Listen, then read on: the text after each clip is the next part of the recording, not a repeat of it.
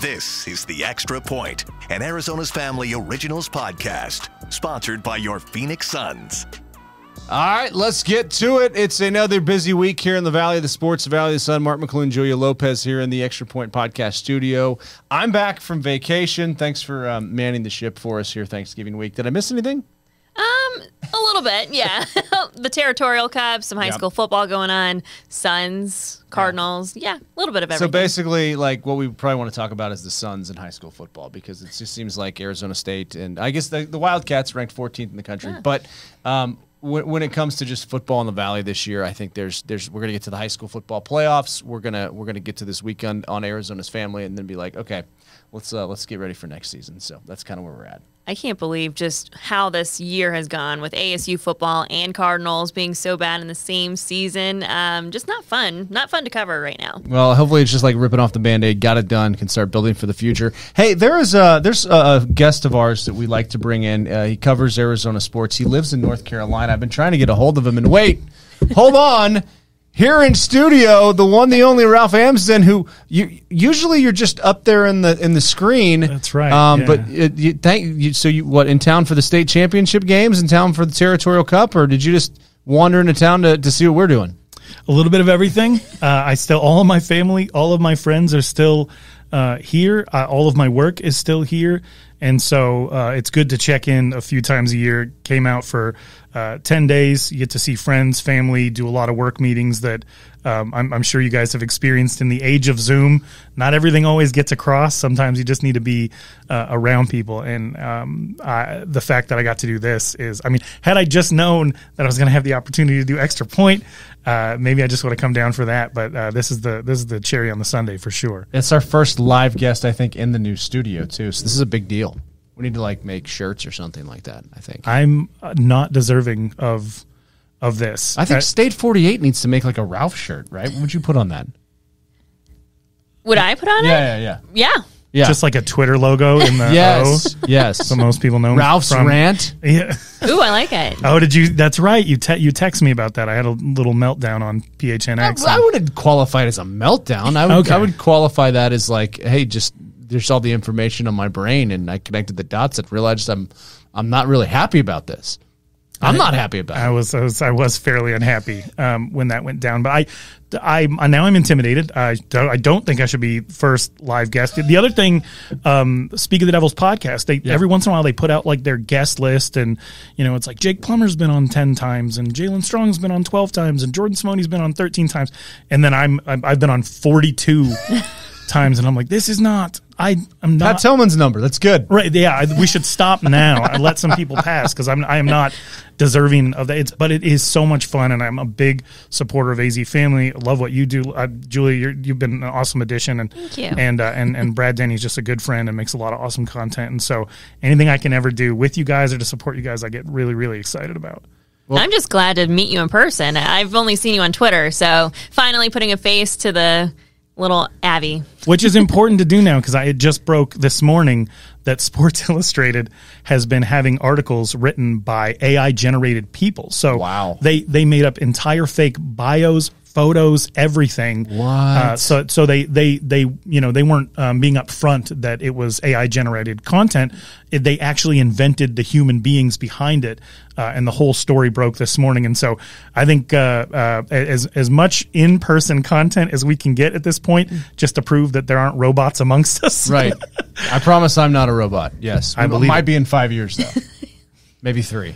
Oh, my gosh. If I just keep talking, it will record my voice, and then it can, generate me, and then I'm no longer needed here, right? Does that just go garden with you in North Carolina? You could. There's plenty of space. Yes. Does it give you any anxiety that Skynet? We all grew up watching Terminator. Skynet's coming. Does that bother you at all? Can we do anything about it? I don't know. Yes, but I feel like gardening would come back, and everybody's got to eat. So I think that's probably why I didn't plant a single seed till I was 35 years old, and now it's my whole personality. Right. But I will say that I have spent less time advocating for robot umpires or robot anything. I use the microwave less. I'm not scared, but I'm trying to do my part in the same way that we used to, when we learned to recycle. I'm using less electronics to try to slow down the creeping advance of our robot overlords. All right, I'm not using the microwave. But I don't think the robots can have the passion that we have for local sports, right? I hope not. So that's why we love, reading your content, hearing what you have to say because of your passion for Arizona sports. We're talking about ASU. I'd love to get your opinion on that, but let's just start with high school football. We have the Open Division Championship this Saturday night on Arizona's Family. Now, it's going to be tape delayed. You got to go out there live and watch it in person. You can come back and watch it, and we're going to show it 9 times, and I think on Christmas Day as well. So when you get it in North Carolina, you can watch it again. But we got a West Side Showdown, and we've got a rematch here. And as much as I want to say, okay, it's a coronation for Liberty, is it? So, I'm trying to what is a proper comparison to it? Is it Duke basketball that's just always there but never necessarily like crossing the finish line to win a title? But they've done it, right? Liberty hasn't done it. They've been there. They were there in 2014. This is a rematch of the 2014 5A state final where they lost to Centennial. They did, I believe, they won 6A, but that was when the Open first started, I believe. And so they are considered the best high school football program in the state, but they haven't gotten that crowning achievement, which is the Open Division Championship, which pulls the best 8 teams, supposedly the best 8 teams out of Arizona high school football. And they've had some close losses, some improbable losses, not necessarily choke, but like really good performances on the other side that maybe they weren't anticipating. And now they finally have the opportunity to prove that they are the new kid on the block, the big dog, right? Like there was Chandler Unified School District for the longest time. I think in the last 20 years, the top championship has been won by Chandler Unified Schools 14 times. Wow. In the last 20 years. Jeez. So for Liberty to be here and for a Chandler school to not be here for the first time since 2015 it's very, very intriguing. And I think there are a lot of people that just say, it's about time. But if Liberty loses to Centennial, they say, they can't get over the hump. And so it's really narrative time for Liberty, I think. Well, 2 years ago, I think this is when you first got here, J-Lo, Liberty had Chandler. They had him in Chandler. I was at that game. That's right. Yeah, I was there with my kids. And there was a couldn't stop him late, kicked it to him, and then Chandler, I think, 2-point conversion won the game. Liberty, and then couldn't get it done against Saguaro last year on a 4th down. Were you there as well? Yeah. And you've been out there a lot this year. Yes, I have. Including the first round, the first time these two teams met. So you're feeling, is it Liberty? I think that both teams are very well coached. Obviously, you have two of the best coaches out there. You have Colin Thomas with Liberty, and then you have Richard Taylor, who's been there a long time, and he has a lot of talent on that team. I think they have 7 D1 athletes, which is not typical for Centennial. Yeah. They don't usually have a lot of D1 kids. They're usually the blue collar underdogs that overachieve. Well, has any of his teams had 7 D1 kids? Think about Arizona high school football 10 years ago. If I'd have told you a team had 7 D1 kids, we would have been like, wait, what? That happened in California, not here in Arizona. You bring this up all the time, being here for the explosion. I can probably name 3 kids from my graduating class in the whole, like a Richie Incognito and Nick Johnson, just a handful that actually went on to play D1. Now it's regularly over 100 that are going to the highest levels. And that evolution has been incredible, and a lot of things factor into it, but it has mostly benefited the East Side. Yeah. And Centennial has been very good. My favorite Centennial fact is it was 12 years of Richard Taylor being the head coach at Centennial before he ever won a playoff game. Wow. It's an exercise in patience, and it really points to building a culture over the course of a decade. Imagine anyone getting 12 years without a playoff win at any high school in the state of Arizona. You don't know if the person you're firing is the next Richard Taylor. You don't know. Right. And they stuck by him. He's the only coach they've ever had. His son is there, helps with the defense. The culture that they've built up, they have people consistently coming back to help out. With John Rincon, one of my favorite players in the history of Centennial, he's back. He plays in Europe. Plays football in Europe. He was back on the sideline as they beat Basha this last weekend. So many athletes are always back and really instilling that it's the team. And just to know that, Richard Taylor has had the success that he's had because the school stuck with him and trusted him to do what was in the best interest of those kids over a long period of time. I don't know if you can do something like that anymore. And so, but you should be pointing to him and saying, like, this is it. You have to give somebody a long leash to be about the community, to be about the team.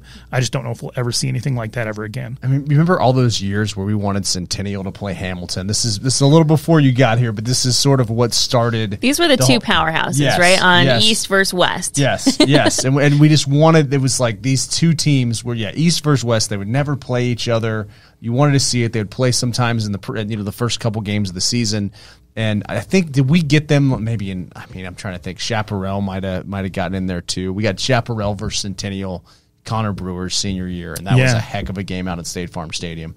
But for it to be all West Side, and you got the old guard and Richard Taylor, and the new kid on the block trying to break through Liberty. This is a how good is this storyline? I know that you can't, fairly answer that question, but how much do you enjoy this storyline?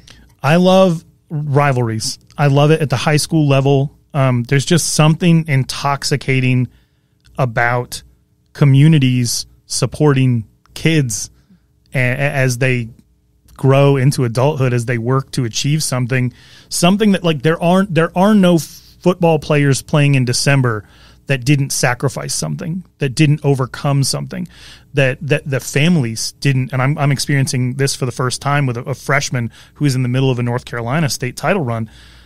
There's what you have to give up as a family to get them to practice, to get them the right equipment. You find out they're wearing a certain color combination that day, and you're in traffic on the way to Dick's Sporting Goods, just hoping that you get there before they close. I need pink socks. Yes. I'm like, I think we're all aware of breast cancer at this point, but I don't want you to not match. And so you just know that there's so much investment and so much on the line, and just to see parents in the stands, cousins, uncles, neighbors, all coming together to cheer on these kids. At what point in your life are you ever going to have that again, where the community comes together to get behind you, to support you in all the work that you put in, and then someone across from you is having the exact same experience, and you don't know the value of it until you get much later on in life. And the lessons, people say that football is going to raise up these young men, or softball is going to raise up these young women. Those life lessons don't actually trigger until they're in situations where they're facing other adversities, late 20s, early 30s, things like that. So it's just it's like the penultimate event at the end of the year. And I that's why I love White Mountain football. I love that the town's still shut down. That's why I love that we've seen the emergence of Tucson teams this year. That's been something I've been waiting for a really, really long time. You have Canyon Del Oro, you have Micah Mountain, first ever senior class at Micah Mountain, and they're playing in a semifinal and developing a little rivalry between Pat Nugent and Dustin Peace, who were teacher master or teacher student type relationship.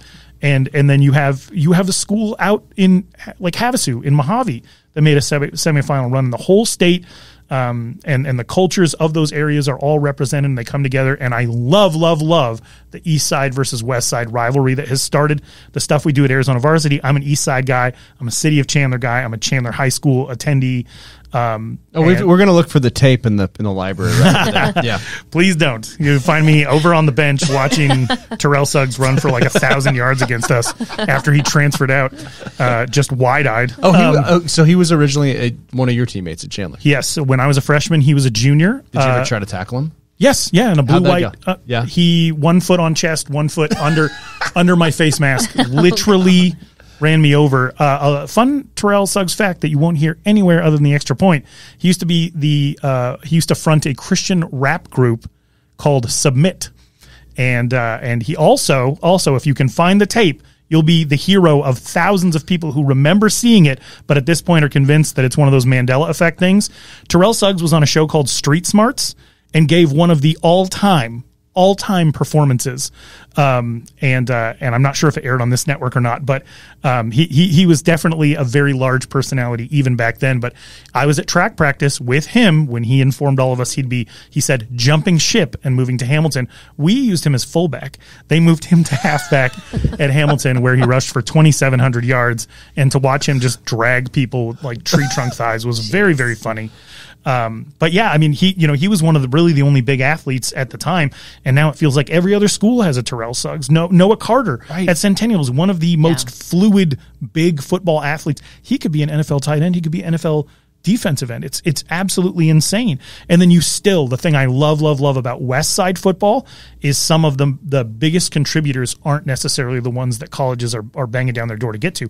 And Navi Bruzon has arguably had one of the best high school football careers we've ever seen. He just doesn't have the ring, and he has an opportunity to have it be his crowning achievement. He was Arizona Cardinals Player of the Year as a junior, right? And he doesn't have all these colleges coming after him, but he will be remembered as long as people remember high school football for what he's been able to accomplish. And I love, it's not even Little Engine that could. It's you just need the right person to come and believe in you. But when he's out here and he's beating everybody and beating them bad.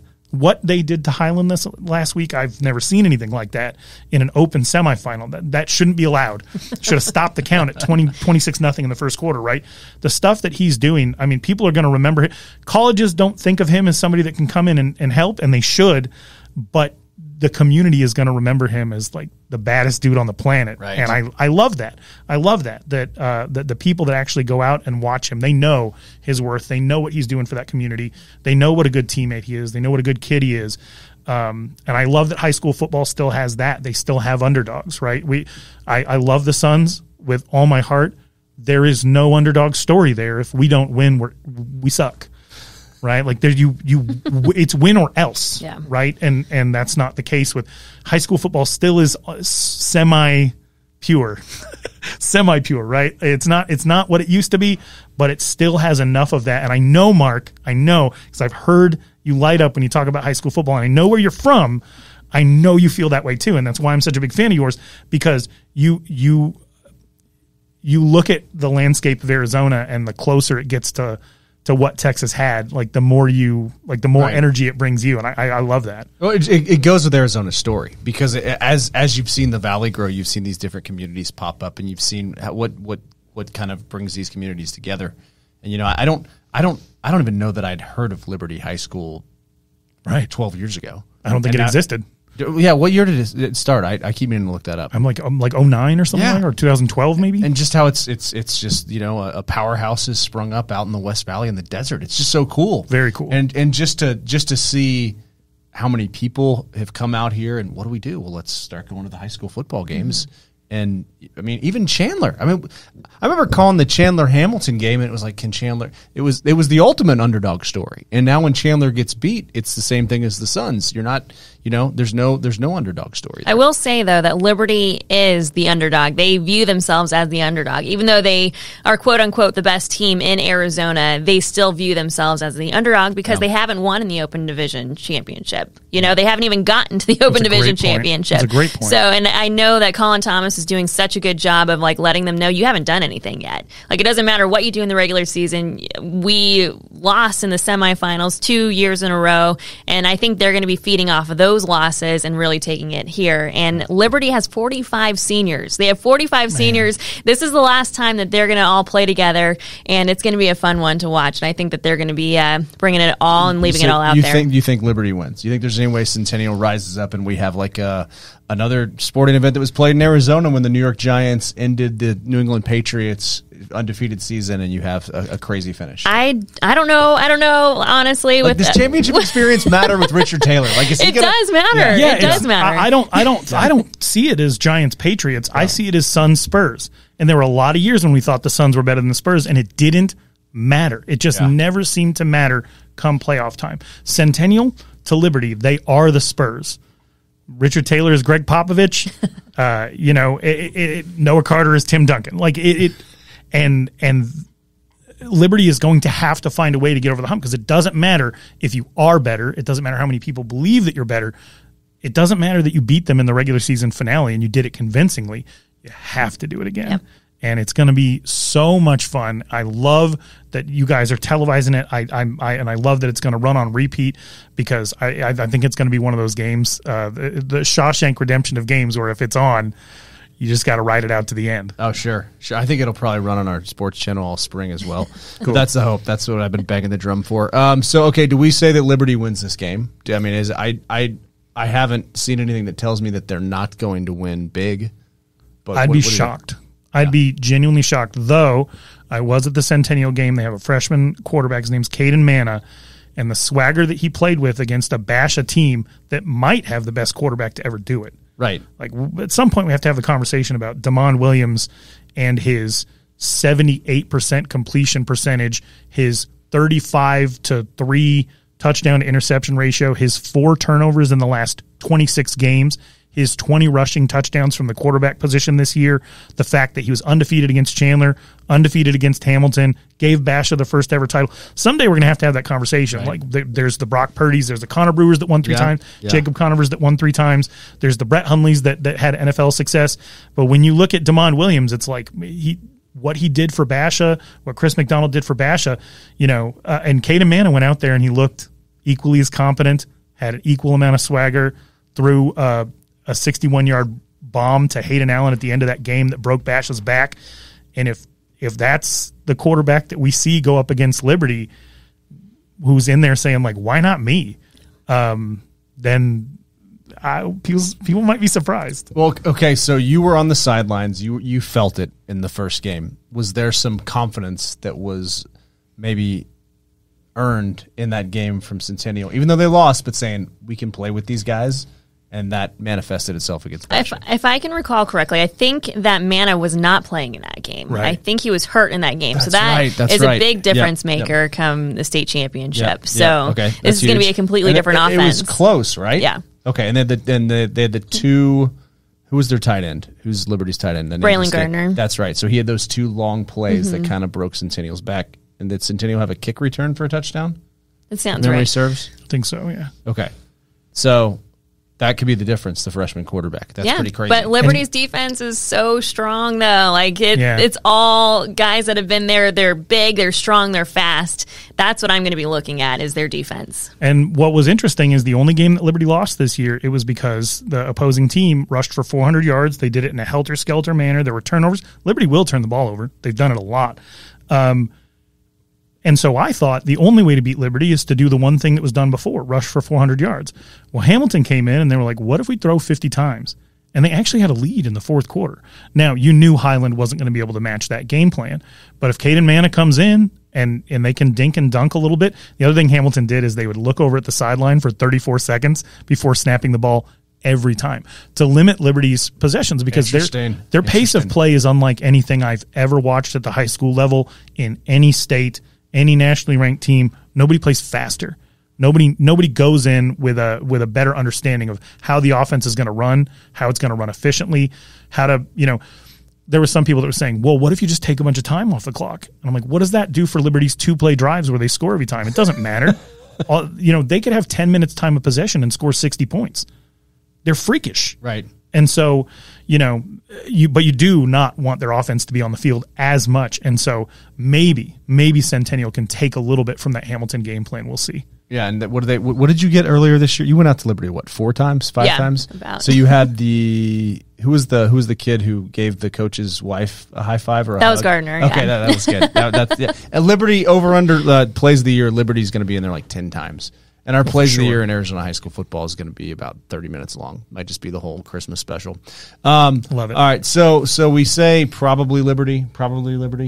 I would say definitely Liberty. Definitely, yeah. It would be an enormous disappointment if they didn't. Yeah. They've run the table in Arizona. They were expected to do this last year, and they were hopeful of doing it 2 years ago.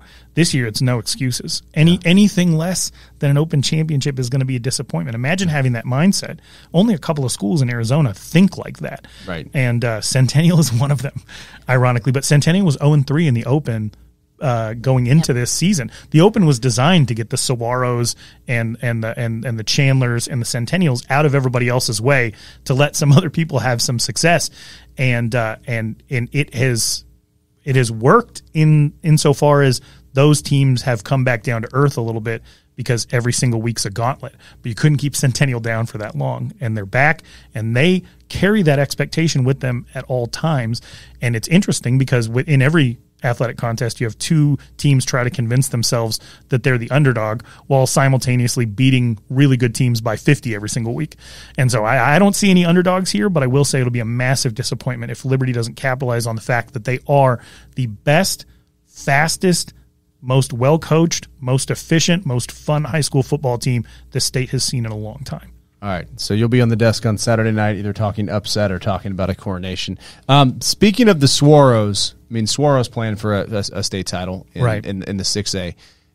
Have you had a chance? I haven't had a chance to get over there yet. How's the feeling about not being in the Open, but still being able to potentially hoist a banner against Red Mountain in the early game on Saturday? I think it matters to them because they played the toughest schedule, and it's going to sound like I'm giving like a lot of exaggerated descriptions here, but this is the truth. And in the 12 years that all I've done is pay attention to Arizona high school football, Saguaro played the toughest schedule I've ever seen. And they went 5-5 playing that schedule. They beat an open team in ALA Queen Creek. They were competitive at times. They were not competitive at times. Saguaro has never been deep. For all their run and all their championships, it's been a really strong veneer with a lot of the local kids who play in that district at a very small school that is 4A sized that back them up. It's not like Shark's Teeth where one falls out and there's just another one right behind it, right? They depend on the 20 kids that transfer in and the one or two kids that are in district that are D1 level to perform at the highest level. It can't be a gauntlet like it was this year. It can't be a top 10 team every single week. But because they went through that, they are running through the playoffs. They crushed, held at a safe distance, a very good Perry team. They earned their spot here. It is very strange to see an 8-5 team go up against a 7-6 team. Oh yeah. Not only have we never seen a 5-loss champion, we've never seen a 6-loss champion. And so, and then Red Mountain is the Cinderella story, but the truth of the matter is they also played a very, very tough schedule. And a lot of people thought that they'd compete for either one of the top seeds or for an open spot. The interesting thing about the Open is there are 7 teams that got pulled out of 6A. Red Mountain is the 12th seed in the 6A playoffs. So they're technically the 19th best 6A team, and they get the opportunity to take on the mighty Saguaro for a 6A title. And Kyle Enders is a fantastic coach. This is part of Zach Hill's redemption story at Saguaro after being let go at ASU for being involved in activities redacted because we still don't have an NCAA notice of allegations. Is that part of? Will that be unredacted on your next rant? Will you know more about that? My hope is that we get the NCAA notice of allegations and Arizona State can start to move forward. What was that? Please. Like 3 years? How long June 2021. June. Yeah. I June can't 2021. even rant about it because it makes my eyes hurt. I'm just like, how long? It's like Arizona basketball. What? Yeah, I guess we kind of put that one to bed. But it's like, why do these take so long? Right, and it's tough because you watch. Louisville, Jermaine Lole, former Arizona State Sun Devil, they're 10-2. You see Ladarius, Florida State this week. Florida Both State offensive coordinator. I'm gonna rant. Sorry. Oh no, Michigan's starting left tackle, Ohio State's second running back, Ricky Pearsall. Yeah, the leading tackler at USC, the leading receiver for Florida, the leading receiver for Florida State. And Washington's kick returner Daniel Ngata. They're 12-0. That would make a pretty good team. You could have a pretty good team if you had those guys. Yeah. You mean one or two guys off the top 10 teams in the country that all have max 2 losses? Definitely would make an excellent team, and they were all here.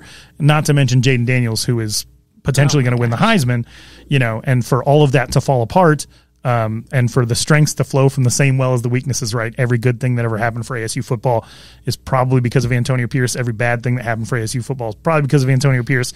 And to watch him be the head coach of Las Vegas Raiders, Herm Edwards be on ESPN, seems like everybody's having a good time except for the people that stayed, which are the people that really should be rewarded. The meek are supposed to inherit the earth, not everybody else.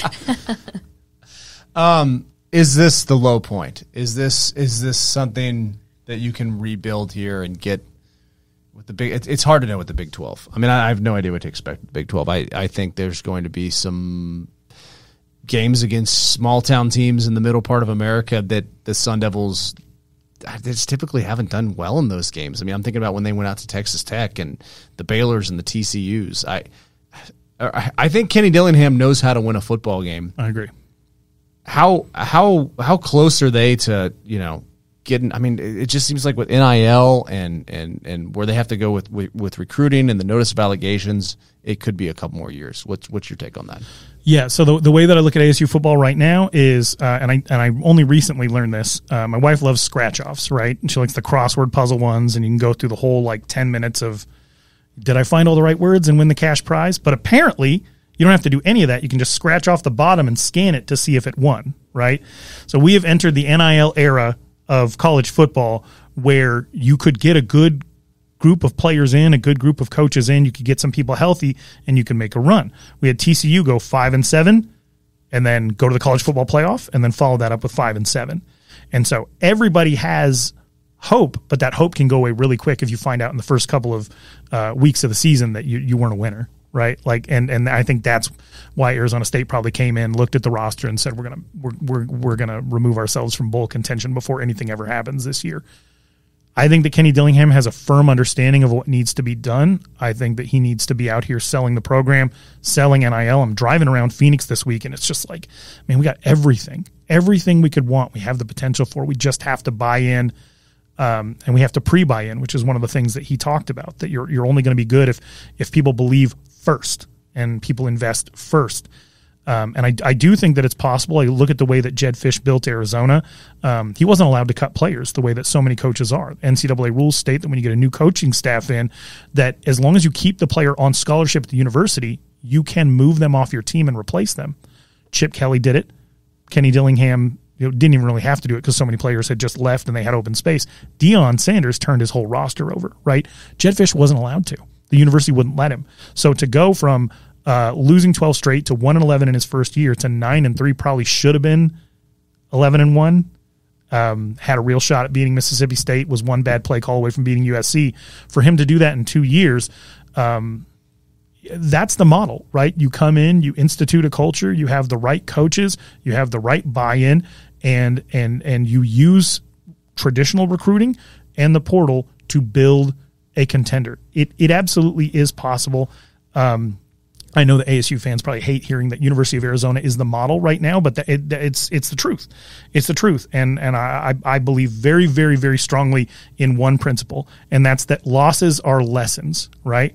And Arizona State is in need of an education. And you brought up the Big 12, and I think the Big 12 can provide Arizona State and Arizona State fans with an education about what it means to support a college team, right, what it means to be a college town, what it means to ride or die with your team regardless of success.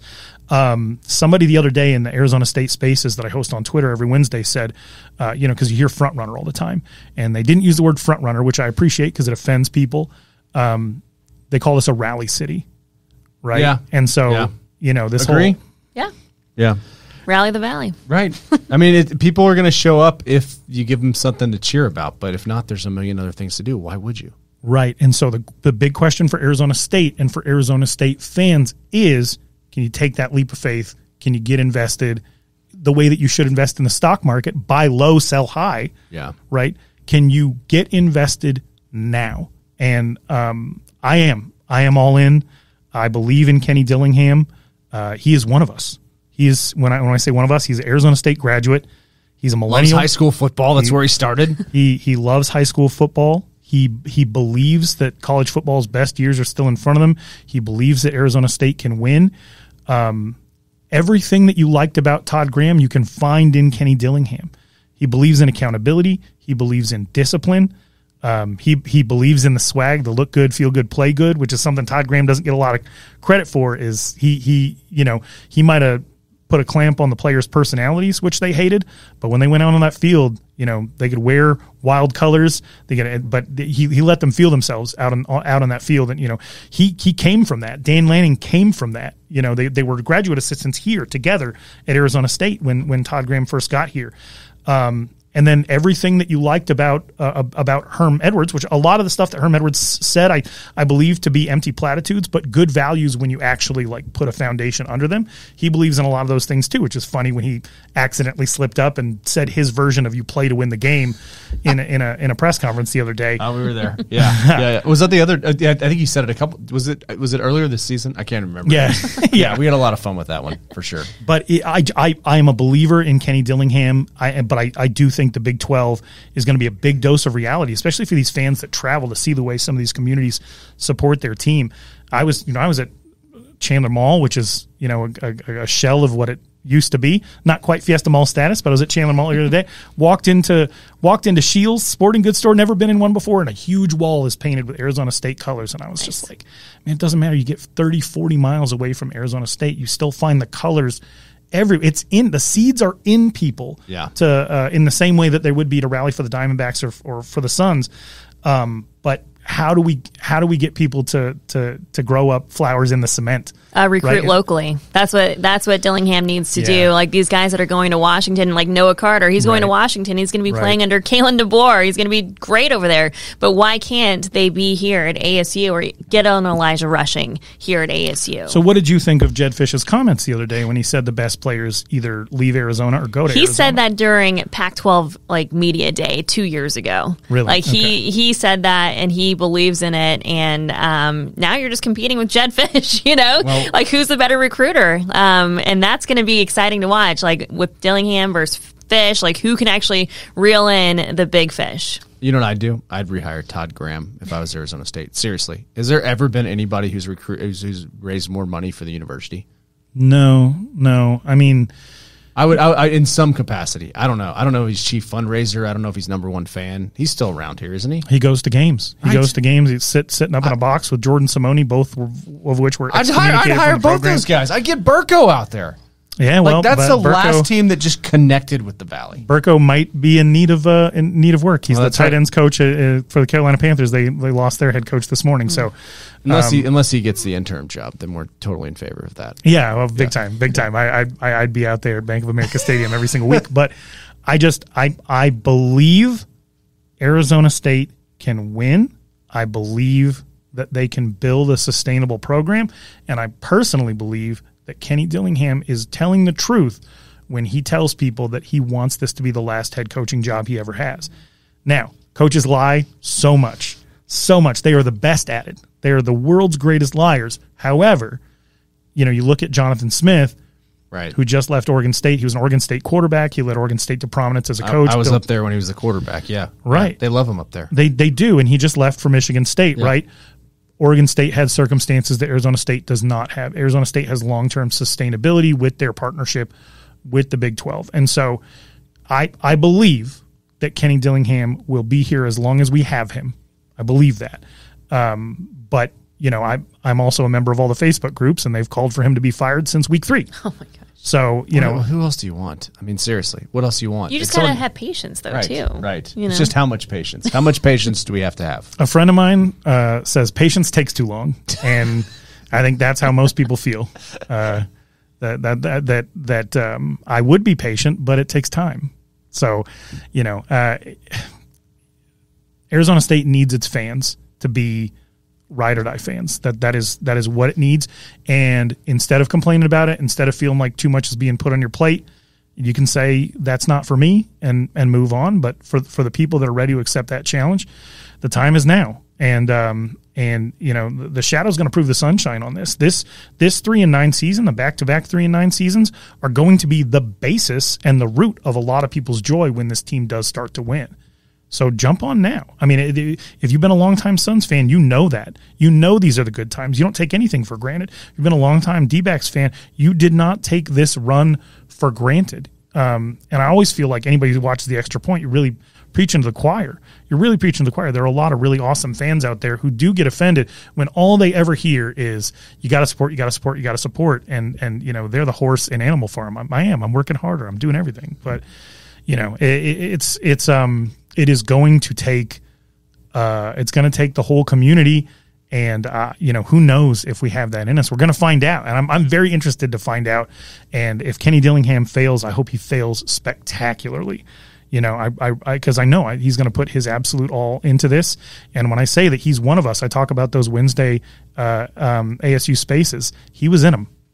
He would jump in there while he was at Florida State. He would jump in there while he was at Oregon and just listen to the Arizona State fans talk about everything that we need to be who we believe we can be, the sleeping giant or however else you want to describe it. He is as invested as anybody ever has been in this process going well. And is he handsomely paid for that? Yeah. That's the market. That's what it is. But find me somebody who wants Arizona State to win more than Kenny Dillingham, hire that person. But I don't think there's anybody out there. And you bring up Todd Graham, I think he feels the same way. And if there's some way that he can help out, he's already donated $1 million. You know, what more do we want the man to do? But it'd be cool to bring him back into the fold, because I know there were so many people that appreciated how he felt about the Sun Devils without necessarily being a Sun Devil. He's from your neck of the woods, right? Yeah. So. I thought A&M might even go after Todd Graham. I think that would be probably his dream destination, but maybe this was his dream destination. And he's the retired football coach. He wins. He's got the best. He's got the best job in America. And holding Zoomers accountable sounds like the worst job in America. And so, would he go back into that situation? Right. I don't even know if I want it, and I'm a parent of 4. Yeah. So, right. Try to tell these kids what to do. It's tough. Right. And Kenny Dillingham beat UCLA with a swinging gate. So I think that's all you need to know. That's all that told me all I needed to know about what he could do on a football field. Before you get out of here, we just want to hear all the things you're doing. This is your chance to just let everybody know here on the Extra Point where we can find your coverage here of Arizona high school football and what's going on with ASU football and gardening tips as well. Well, I'm on this really, really cool show. It's called the Extra Point Podcast. Got a brand new studio. Definitely tune in to azfamily.com, Mark McClune, all your coverage. It's fantastic. But I run ArizonaVarsity.com. It's a Rivals affiliate. We cover high school football, high school basketball in the state of Arizona. All your favorites are there. Brett Quintine, Chili, Cody Cameron, Zach Elvira does work with us. Who's your favorite out of all those guys? Out of all those guys, it's Chili. I got to be honest. He is he's the best of the best. He's an incredible human being. For anybody who has ever gotten to know him, your life has been immediately made better. But it's funny because from the outside, he's got this like FM DJ personality. People don't really know how to take that. Well, guess what? He was an FM DJ. Like that's how he made his name in the state of Arizona. But he loves high school football. He loves education. This is a guy, not a lot of people know this about Chili, but this is a guy with multiple ASU degrees. This is somebody who is like, Frank Kush was like his godparent, and he grew up watching football with him. He's deeply yes. Yeah. There's a lot about Chili people don't know, but he's deeply intertwined, deeply interconnected with the ASU football community. And all he cares about is that kids have the opportunity to thrive. He really, really pushes education on the kids. And he just wants them to do well. We met about 11 years ago, found out we have the exact same goals for the kids in the state of Arizona. And that's when we started working together. And so that's my brother. Right. And we've been working together every single day since. And so for anything that I do, I would say, subscribe to ArizonaVarsity.com or whatever I'm involved in, because that means Chili's involved in it, which means it's going to get done right. And I know that he's been here, he's been a guest on Speak of the Devils. So I would say that, what does our outlet have, that other people don't? And I always point to him. He's fantastic. And then other than that, I host a Spaces every Wednesday covering Arizona State University, and then I work with former NFL tight end George Reister covering the Pac-12. We have a show called Pac-12 Apostles that we do every single week, and we've done it for 4 years. He was a tight end at Oregon. Remember watching him in person as well. Yeah, and he is extra obnoxious this week. Will the show continue despite the Pac-12 not continuing? That's a great question. I think it should. That's fantastic. To have the Pac-12 Apostles and not have a league is awesome. It would be pretty funny. And yes. I think there's been some talk of college football apostles, but like I get tired even thinking of living on the East Coast. Kickoff times ruin your life. They just ruin your entire life. Yeah. Like no wonder there's no East Coast bias. There's just sensible human beings that go to bed at the right hour. So, And then when Jaden Daniels wins the Heisman over Bo Nix, you can call it East Coast bias, or you can just call it normal bedtimes. But the idea of covering all of college football kind of has me a little bit intimidated. But he's been real good to me, and we've carved out a nice space and have a real cool audience. And if they want to go with us, then we'll keep it going. I think you should, and I think you should also keep Pac-12 standings for next year. I think you should do like who wins. Yeah, in the same way that I track all of the ASU people that transferred out. Yes. Yeah. Okay. Maybe you should do more gardening. I don't know. But hey, we really appreciate you coming in. What a joy to have this conversation, and you're always welcome back here. I don't know if we'll get to 42 appearances, but let's try. You made my week. And again, Julie, you're such an awesome addition to AZ Family. This is such a cool show. Tell people it's my guilty pleasure, but it really is. You cover everything. And that's what I like. I like everything about Arizona sports from top to bottom. And you guys are knowledgeable, and you're excited about it, and the enthusiasm comes through, and I appreciate you. This is The Extra Point, an Arizona's Family Originals podcast, sponsored by your Phoenix Suns.